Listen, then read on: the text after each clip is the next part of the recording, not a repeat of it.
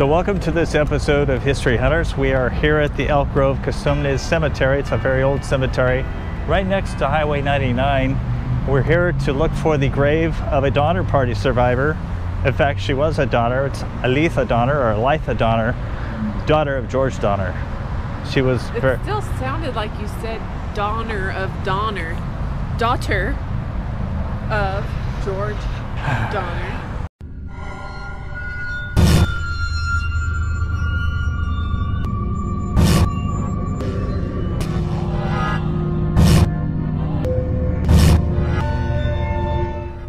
We're also going to look for the children of Elitha Donner. She survived a number of her children. A lot of them died tragic deaths.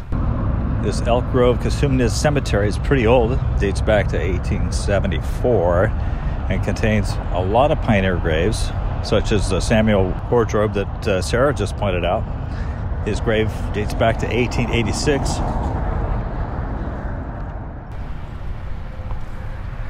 I'm going to assume that most of you know the Donner Party story. The group of travelers from the Midwest who decided to take a wagon journey out to California, but they took an ill-advised route called Hastings Cutoff through the desert of Utah. They were trapped by the fall snowstorms of California's Sierra Nevada range. And from October 1846 to April 1847, half the group starved to death or died in the elements. Sarah found the grave. Elitha Donner. Big marker here. Talks about her being the survivor. She was the daughter of George and Mary Blue Donner. Born near Springfield, Illinois in 1832. She arrived in California December 1846 with her sister Leanna Charity Donner. She's buried in Jamestown. We did a show on her. She was rescued in the first relief party to reach the tragic scene near Donner Lake. She married a Benjamin Wilder, 1853. She died July 4th, 1923, survived by her sister and 2 children. Some people have placed pennies here on the grave. The state of California has put a nice marker here in her honor. The first relief party reached the snowbound camp on February 22, 1847. Elitha and Leanna were among those rescued first to be taken to Sutter's Fort. Among her rescuers was a Perry McCoon. Being that there were very few females to marry, McCoon asked the emaciated 14-year-old Elitha if she would marry him. When another relief party returned with their sisters, they anxiously waited for their parents. However, they only brought news that their parents had perished in the mountains. Elitha and Perry were married at Sutter's Fort on June 1, 1847. Elitha was heartbroken to be leaving her young sisters behind. At first, Elitha slipped away with her husband, but found herself lonely. She returned to get her sisters to come live with them. The marriage was brief and not a very happy one.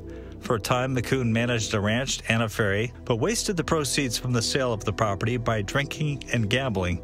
By 1850, he was impoverished. In January 1851, when he was about 30, he was reportedly showing off his riding skills when his foot became entangled and he was dragged to death by a horse. They had one daughter named Elizabeth, born about 1849, but who died in 1850. Elitha's second marriage, to Benjamin Wilder, a brother of her half-sister Frances's husband, was a happier union. They married December 8, 1853. It appears that Elitha Donner was perhaps the least photographed of all the Donner children. We could only find one photo of her, this nice family portrait with husband Benjamin Wilder and daughter. Elitha is beautiful, yet she appears to be almost troubled in her composure. The truth is there are more photographs of her sisters. This is her only full sister, Leanna Donner App, who died in 1930. Her half-sisters included Frances Donner Wilder, who died in 1921 and is buried in Byron in Contra Costa County. Eliza, who was born in 1844, moved to Los Angeles and enjoyed her large family.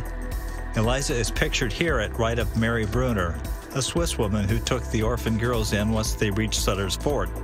Eliza passed away in 1922 and is buried in Los Angeles alongside of her husband, Sherman Houghton, who was a former congressman.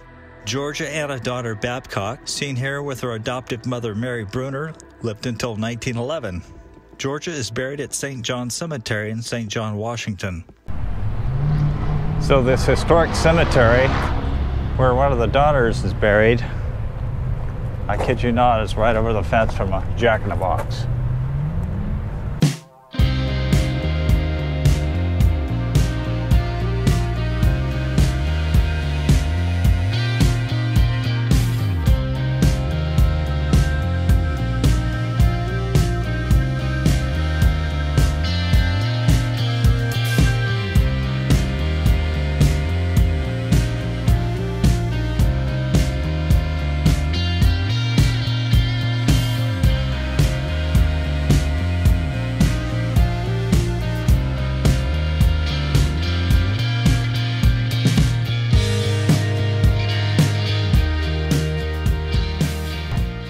Earlier I told you that this cemetery is located next to a Jack-in-the-Box, but it's also located right next to a towering overhead freeway sign that doesn't seem to visually respect these hallowed grounds at all.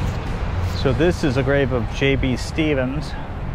Now, one of the children of Elitha Donner was Susan Wilmarth Wilder Stevens. She died in 1892. She's supposedly buried here.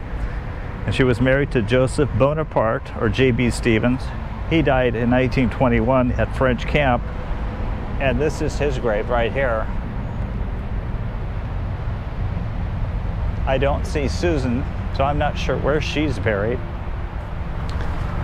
I would ask for some help to find these graves, but they're closed today.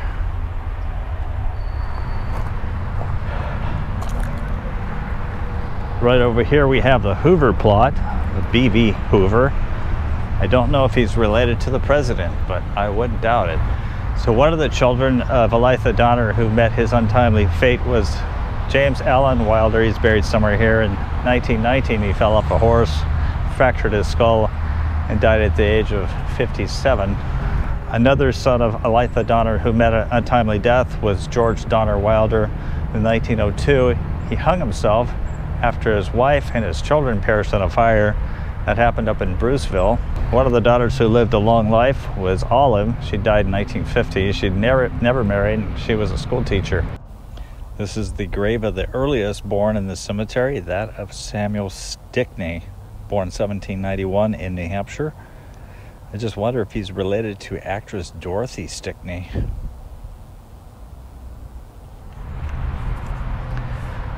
I do believe that the members of the family that I can't find could be possibly buried in this Wilder plot right here. So cemetery office is right here, and behind is this obelisk, native of Rutland, Virginia. He died at the age of 34 in 1863. It's like he was a Mason. This is Thaddeus Curtis McConnell.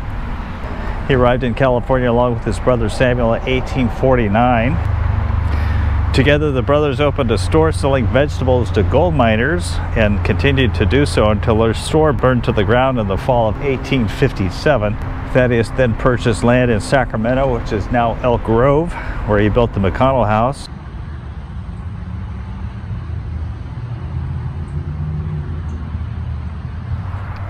So we were coming up Highway 99 and we saw this old brick building over here. It's a stage stop built in 1850.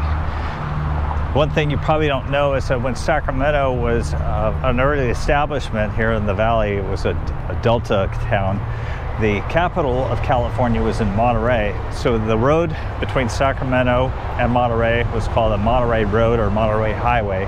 So this stage stop serviced people who were making the travel from the burgeoning town of Sacramento to the state capital in Monterey.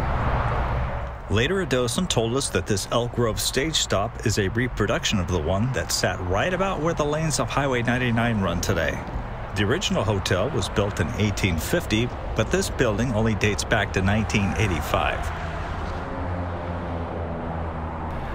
So this school is kind of loosely associated with the Donner Party in that it is named after Daniel Rhodes, who was a member of the first relief party that helped rescue the children that were trapped in the death camps at Donner Lake. He was a member of the first relief party, brought the children back down to Sacramento and Sutter's Fort. However, this school was moved in from Sloughhouse. It's not the original location here. It was in pretty bad shape and they reconstructed it. But yeah, the school carries the name of Daniel Rhodes. If it weren't for people like Daniel Rhodes, it would have been a much more tragic episode in history. There was a total of 4 relief parties to get the 40-something survivors of the Donner Party out. So Elk Grove has a lot of association with the Donner Party. Look, there's a robin. A robin? I saw a squirrel too. Yeah, I saw the squirrel, but the robin was over here. See, there she went. There's all kinds of critters here. Little house on the prairie, huh? Goose. Squirrel.